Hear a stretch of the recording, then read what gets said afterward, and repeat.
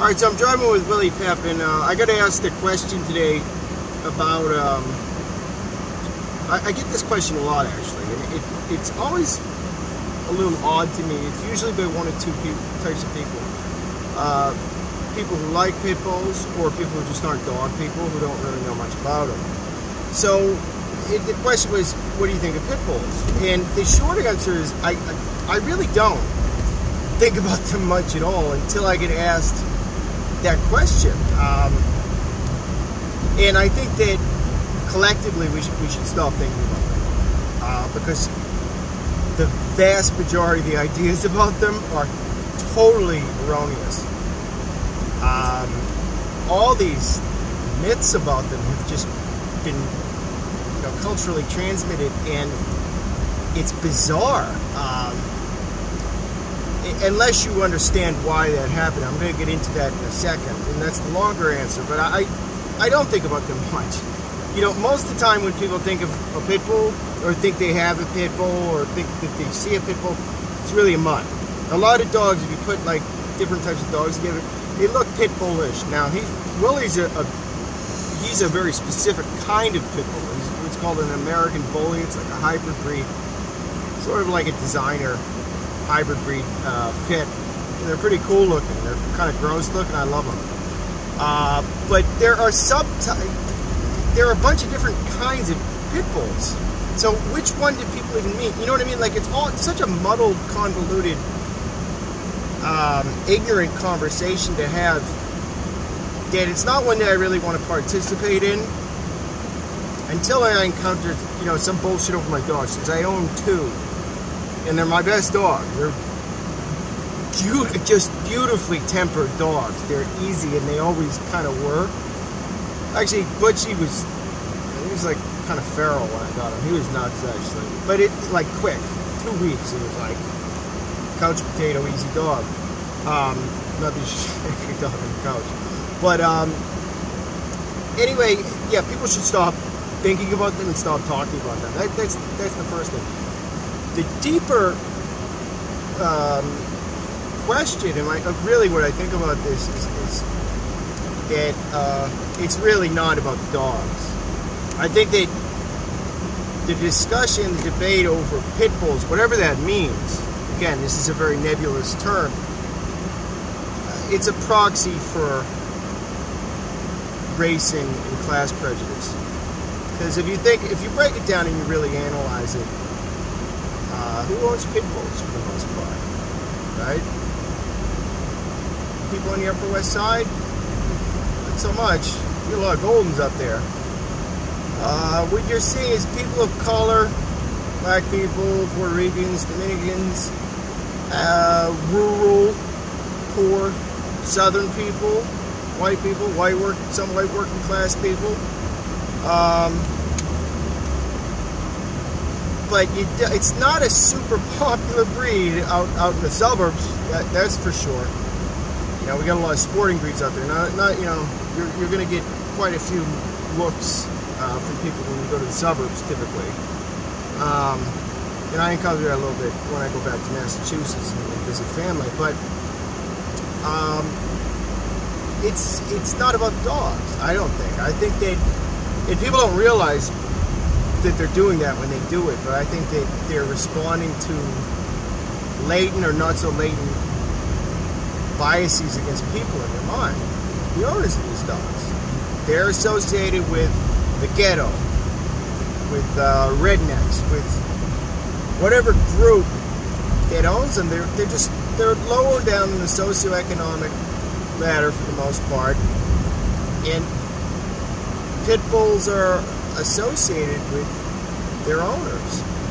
Think of it as a thuggish dog. So that's where I think most of it comes from. And I've always thought that, and there was a book recently by this woman, Brown and Dickey. It's called Pitbull. You should read it. And that was basically her thesis. I was like, oh, this is cool if someone finally said that, because I've been saying that for years. I should have written the fucking book. But here's what happened. There is such a radical contingent of anti-pitbull activists out there that she got like death threats for the book. This is like, you know, like some upper class white chick. Her dad, I think, was like a famous author, and she like went and she got a pit bull rescue or something. She didn't know shit about dogs really, but she wrote a really compelling, thoughtful book, and because it didn't adhere to what these people want, which is to get rid of the breed, and I think she wrote her thesis was quite accurate. I can see how that would strike a nerve with these people too, because no one likes to be called a bigot. And it is bigotry, by the way. You're generalizing. Bigotry isn't reserved just for human beings. It's the tendency of the human mind to generalize, to overgeneralize in a negative way toward X, whatever group, whatever category. That's what bigotry is. So they're a bunch of fucking bigots, these people, and they're crazy. And she was getting threats. So that goes to show like how militant and just radicalized the anti-pitbull crusaders really are. They're really awful people. For what I've said this a bunch before, but the animal world, the dog world in particular, it attracts some really gross people. And it's because the dogs are a proxy for the person's narcissism and vanity. The dog isn't really there, you know. They just want everyone to see how compassionate they are to fur baby. And, I rescued a pit bull. Like I love that. I rescued like he was drowning in a river. Now you went and you bought a dog. You bought a fucking dog for like $300. You got a discount. Good for you. Fuck off. I mean, it's nice and everything. Yeah, I get it, but you know, you don't get the Medal of Honor for that. Anyway, slightly off topic, but yeah, pit bulls. Just to set the record straight on a few things. If you have a dog, right, that comes from a pit bull lineage, and this is an umbrella term, but you know, you've got what, American bullies, American pit bull terrier, American staffies, bull terriers fall under the pit bull type umbrella as well. Do English Staffordshires? I don't know. Those things are awesome. I want to get one. They're like 30 pounds.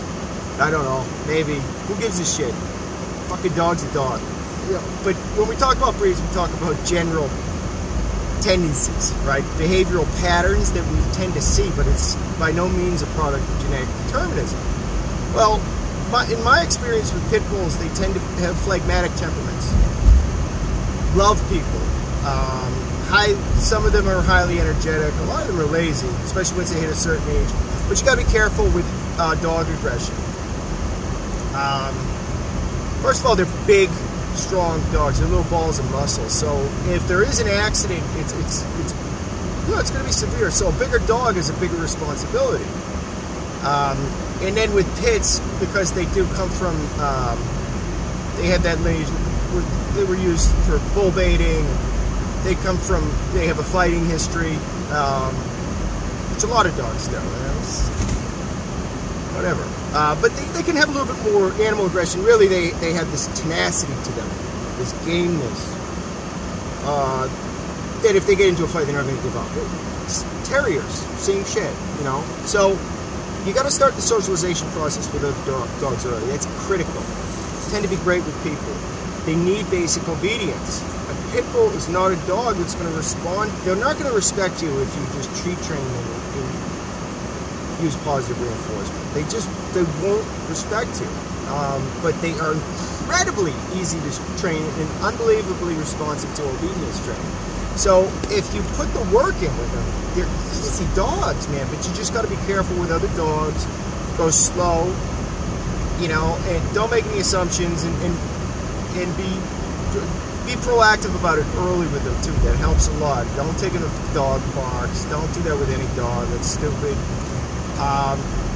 And that's basically it. I mean, that's been my experience with them, and I've probably worked with over 100 of them at this point. Whether they were pitbull type mutts, whatever. You know, by the way, a lot of them I can't fucking tell. Again, a lot of the dogs I think I may have worked with that were pits, they might have no pitbull type blood in them whatsoever. But they just look a lot like them. This fucking freak out. You're something. You're something. But they're real lovers with people. It's unusual for a pit to have aggression directed toward humans. It certainly happens, but again, that can go back to lineage too, because a dog, if they were going to fight in ring sports, if they redirected the handler, the dog was no good to them. This is, 18th century.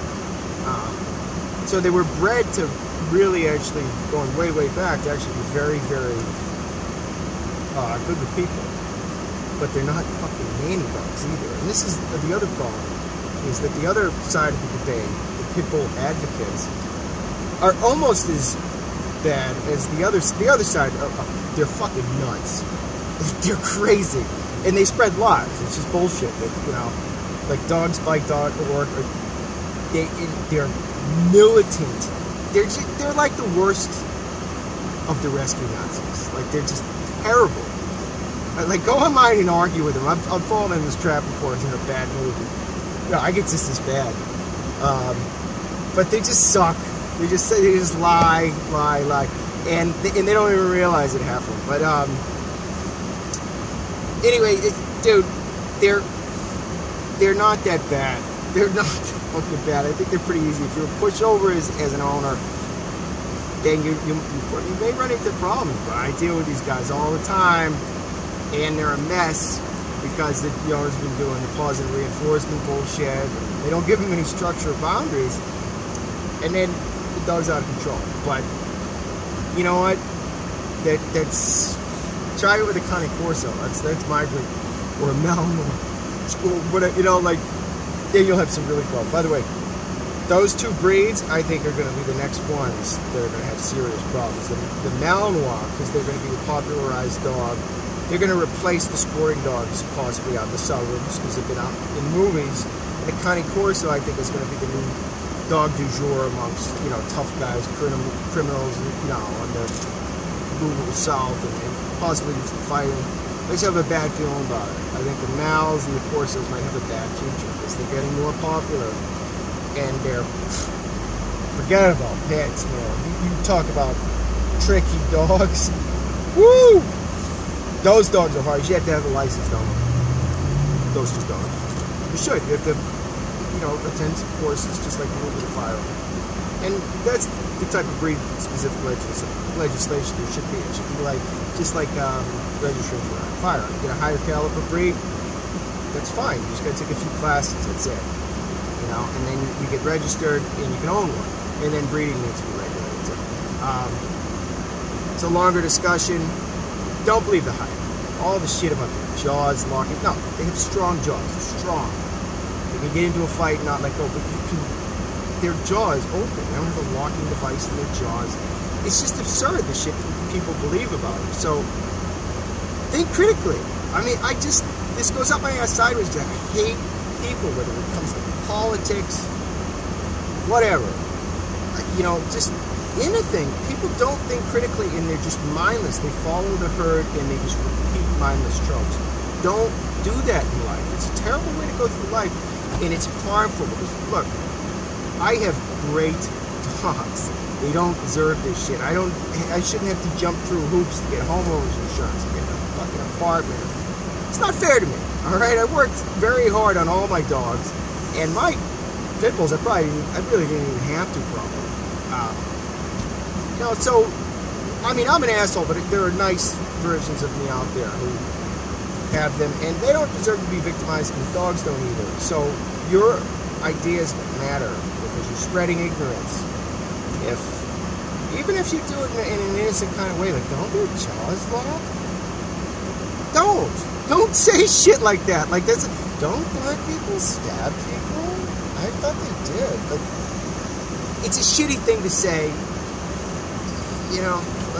Think. Nobody thinks.